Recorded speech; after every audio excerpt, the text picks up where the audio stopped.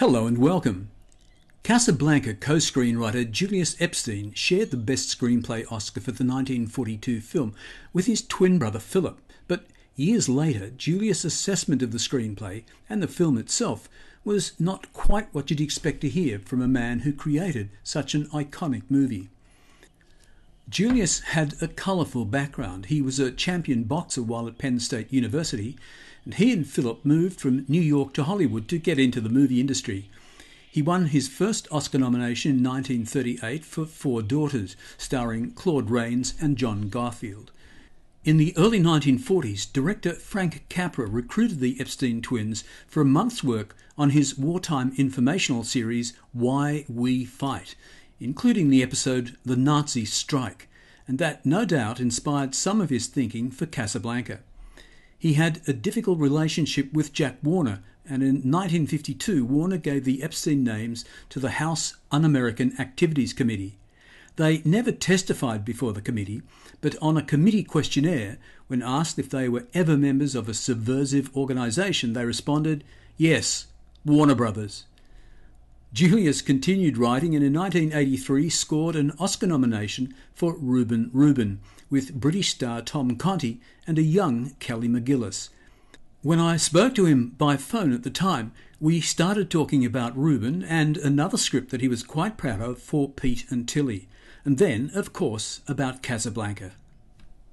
You consider it to be the most sophisticated and best screenplay that you've written? Well, I would think so. Why do you say that? A photo finish between Reuben Reuben and Pete and Tilly. Oh, right. Yes, of course. If you remember Pete and Tilly, I just ran it the other day for the first time in about 12 years. And, it held up for me anyhow. That's great. Well, tell me, just specifically, you've written some scripts that I felt would have been pretty sophisticated. Why do you feel that Reuben Reuben is the most sophisticated one? The most adult one? I don't know the other sophisticated pictures that you have in mind. The Pete and Tilly was, of course. And there weren't too many of those. You remember, the bulk of my work done in the days when we had very rigid censorship. You weren't really allowed to be sophisticated.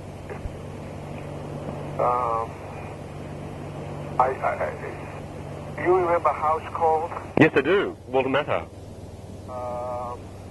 There was a scene with Matthau and Brenda Jackson with sort of a love scene with one foot had to be on the floor. According to the movie set, the old movie set, no male and female, when they were met together, one foot had to be on the floor. Right. And we built the whole sequence around that. Yes. So the bulk of my work was not very sophisticated. I see now which context you mean it in. What pictures do you consider were sophisticated? Well, I don't know. I think probably we're talking about two different types of sophistication. I mean, in many ways, a film that, of course, people regard here as a classic and there is Casablanca, and they feel that is a sophisticated film in a sense. Well, the big difference, Casablanca was really concocted. There was no truth in it, by which I mean we didn't know anything that was going on in Europe at the time, or Africa. And we found out later that no Germans ever appeared in Casablanca in uniform. And there were no such things of letters of transit. Right. If we had known, it wouldn't have made any difference anyhow. Right. We would have gone right ahead. Right. Can I talk to you a little bit about Casablanca? Sure. The many quotable and re-quotable lines from the film, of all the gin joints and all the towns in the world. Of the three of you writing it, who was the one who came up with each one? Oh, you mean with my brother or myself? Yes. Well, it's a coincidence that about 2 weeks ago I was in Boston, and I was interviewed by the Harvard Medical School, the psychiatric or the psychology department, who was doing a survey and a study on collaboration.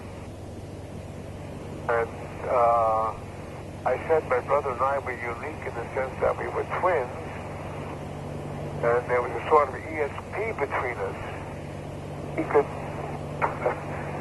one would start a line, the other would finish it.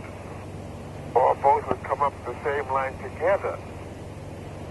Just more to do with genetics than talent. Right. And I couldn't honestly tell you, especially after all these years, who said what. Sometimes you would half say it and the other would finish it. Right. But that's a very unusual situation. Well, it certainly is, all the way down the line. But what about the truth about, there's all the arguments about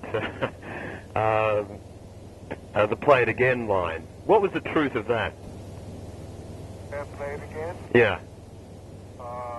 You played it for her? As a matter of fact, he never said again. Right. He said play it.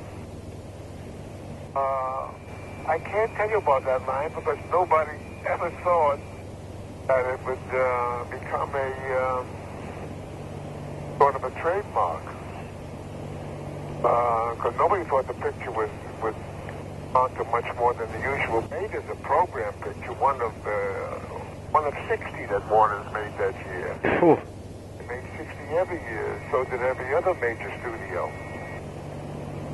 Nobody thought we were doing anything terribly special. Especially with all the trouble with no ending and shooting without a finished script. A great deal of chaos and argument. And just thought, well, we hoped it would be a pretty good picture, maybe a little better than most of the program, but nobody had any idea that 1984 still would be playing. And I have a retrospect, July 3rd to think, at UCLA, that's the university here. Right. Casablanca is one of the 9 pictures to be shown. Right. But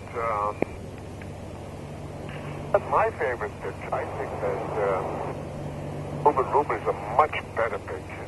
Really? Well, I think you're probably right. In honesty, I mean, it's just hard to push a classic to the side and. In those days, due to many factors, the biggest factor, of course, was censorship. Allow you to anyway near the truth. You couldn't have a divorce that ended happily. You know that most divorces bring great happiness to a lot of people. Right. And we had a picture ruined by Foolish Ron. Because our ending was that she got divorced and everything came down, but they wouldn't allow that. So we had to give her a big speech at the end how miserable she was. Either that or they had to be killed by a truck or something. Yes. You had to be punished. Right.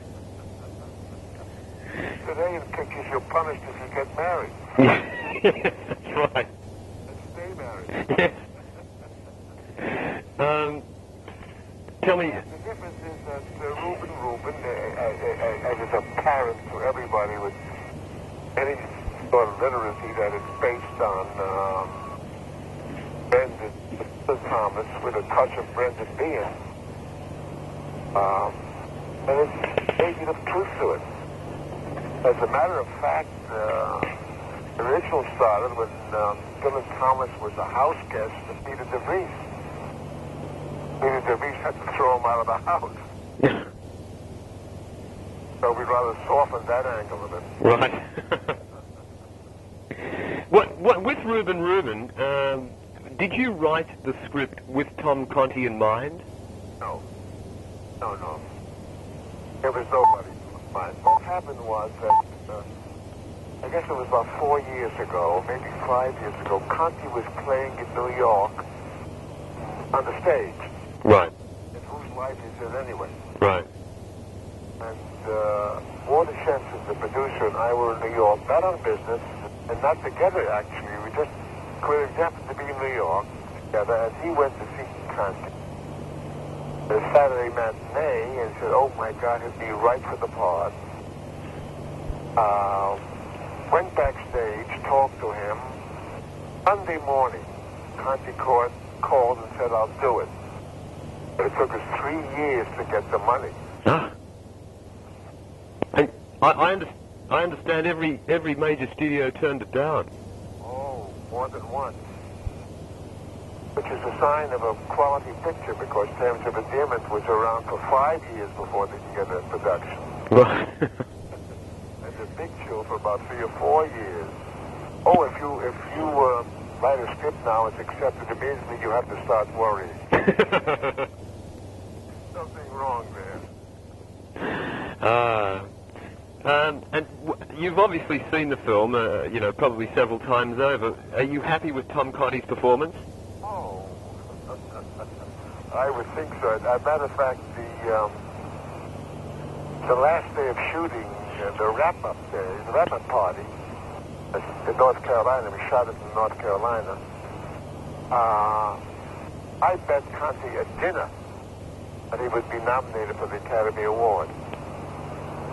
I was so sure that I wasn't positive he would be nominated because I had no idea what the competition would be. Right. But I felt that the performance would get a lot of recognition. Right. And has he bought you dinner yet? No, he hasn't. He's carefully avoided. He's Scottish, you see. You know, he's doing a picture of Mexico, but he went directly to Mexico and avoided Los Angeles. What did you think of the young lass, Kelly McGillis? Well, it's another story. My son was associate producer on the picture. It sounds like a very bad press agent story. But he saw her in a restaurant in New York and went up to her and said, "You're Geneva." Then he discovered that she was a drama student. You know the Juilliard? Yes, I do. At Juilliard. And we were determined to have her when she came in and read for us in New York. But she was a student, and Juilliard said, "No, you can't have 6 weeks off. You won't get your degree." And her father, who was a surgeon in California, insisted that she get her degree. And she said no, she couldn't do it because she had to stay at Juilliard. So we fixed up a schedule, whereupon she flew to North Carolina every weekend. And we shot with her on the weekend. And the last week, which was the week before Christmas, she had a Christmas vacation. So we had a weekend and 1 full week. And now she's working for Peter Weir, you know. She is? Yes, Peter Weir is shooting a picture about the Amish, the Amish sect in Pennsylvania. Oh, yeah. She's a leading lady. Oh, really? Harrison Ford. Oh, that's wonderful. So she's well launched. Oh, yeah. She's going to be a big star, I think. I think she has she's filling the void left by Grace Kelly. Oh, that's interesting, yes. She's got the same sort of well-bred quality. Yes. Very strong on the screen. Tell me, over the years, have you specifically written for actors? Not lately.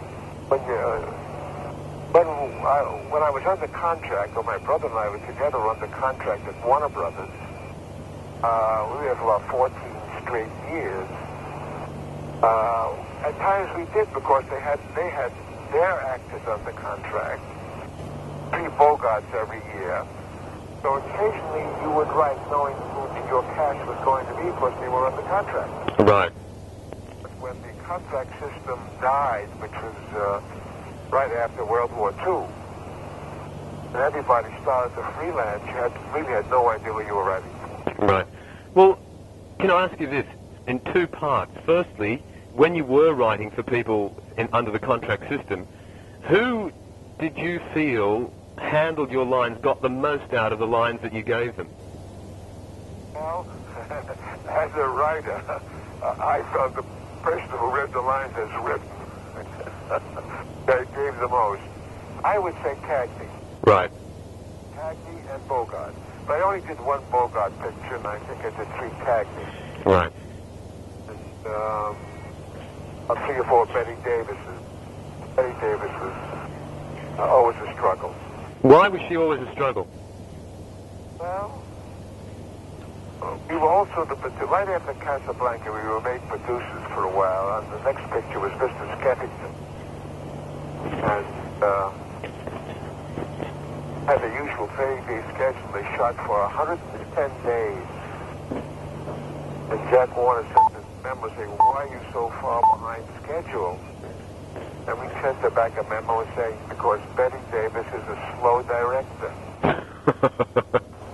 She took over. I don't know. She was so good. Yeah. But I would name Cagney and Bogart. Right. And what about since the studio days? Which actors have you enjoyed most in the way they've handled your lines? I would say Walter Matthau. Right. I thought you'd say that. I really believe it. Yeah. I'm reinforced by seeing the big killer the other day. Yeah. Yeah, he's a wonderful actor. He's one of my top 10 favorite actors of all time. Can I ask you, you're obviously a very active gentleman. You're, what, 75 now? In August. In August. What do you attribute to being so active and being able to participate so much still in the film industry? Well, I tell you, I was asked that question last week. There was a, what's called a writer's workshop done by the Guild, and I was the writer. They showed clips and pictures. I was sort of lecturing. I was asked that question from the floor. My answer was jogging and a nap a day. You really jog every day? Well, I've stopped jogging now because I have a bad back, but I'm walking. Right. I'm walking as fast as I can. Right. About 5-6 times a week. Good. Do you smoke or drink? No, I don't smoke. Yes, I drink. Moderately. Right. 2 drinks is my limit. Right. What do you like? Vodka martini. Right. And what about more work? Are you working on a screenplay at the moment? No, I just laid down a script. I've been sent a script we're negotiating on. And I don't know if I'll do it or not. I'm not quite sure I'm right for it. And these days, every picture is so important. You want to make sure you're doing the right thing. Right. Like Stanley Kubrick does a picture every 6 years. Yes, he's certainly careful. But, I haven't got so many 6 years with it. No. By simple mathematics. Right. Right. But you obviously, I mean, are you working on any original screenplay at the moment yourself? No, I have an original screenplay that I did quite some time ago, which I've revised, which the producers are now shopping around. And it's very encouraging because it's being turned down by everybody. So I hope it turns out the same way as Reuben Reuben. Well, it seems to be on the right track, doesn't it? It's very encouraging when you know you have something. Do you, over the years with your writing, have you been so disciplined that you always write at a particular time each day for so many hours, or do you just write when you feel like it? When I work, I'm not one of those writers who has to write something every day. I work 2 hours, and when I'm working, I work 2 hours a day, usually from 12 to 2, because I'm not much of a lunch eater. I figure everybody's wasting their time having lunch, and I'm getting my work done. Right. I feel very noble about that. And one last question. I know it's hard. you've poured out millions of words, obviously, over the years, but is there any one line at all that sticks in your mind that you think, was really a gem, that was a stroke of genius? Well, it would be hard. One that comes to mind was one that I put in on the set. It's not a very good picture. Every Wednesday. Right. I was also the producer on that picture. It required the actress to have a long walk up a flight of stairs. The director felt she couldn't take it in silence. The line. Sorry, I missed a little bit of that. Who was the actress? Rosemary Merkley. Oh, right. She's on the stage, actually. And she had just had an argument with her gardener. Give you a scene. She came in and was walking up a long flight of stairs. And she came to the man and said, "No woman has had any luck with the gardener since Lady Chatterley." And that was quoted in the newspaper. Yes. Probably not the best line. The line that's most quoted, I guess, is round up the usual suspect. That's right, yes. Do you like that one? Well, it gave us an ending. Yeah, right. We had none. That's right. I'm very grateful for that. I must say that I had you on the phone, that Australia is becoming a real active movie making, isn't it? Oh, yes. There's some marvelous movies coming out of Australia. Have you seen any of them? Oh, yes. My Brilliant Career. What do you think of the standard of the writing in them? The writing? In the Australian films. Those I've seen are very good. You can't have a good picture without good writing. I don't think. Any criticisms? Not the ones I've seen. I'm sure there are Australian pictures that we haven't seen that could stand some criticizing, but I haven't seen them. Right. Like the farm pictures that come here, the French pictures, the Spanish pictures. We only see the best. Right, of course. And they're awfully good. The Spanish, French, they're awfully good, the ones we see. So are the Australian pictures. Oh, I must pass that on to... Of course, we speak approximately the same language. Yes. Approximately being the qualifying word. Well, it's closer to... Australia is closer to America than the British are. Oh, very much so. I think the British pictures, I would like to see some captions to make out what they're saying. Yes. Well, Mr. Epstein, thank you very much for talking to me. Thank you. When I get to Australia, I'll say to call you. Please, and keep writing. I'll try. And look after yourself. Thank you very much. Some shrewd and honest observations there. Julius Epstein continued to write into his later years, including for the short-lived Casablanca TV series starring David Soul. He also co-wrote for a series of documentaries called History Rediscovered. Julius passed away in December 2000 in Los Angeles. He was 91.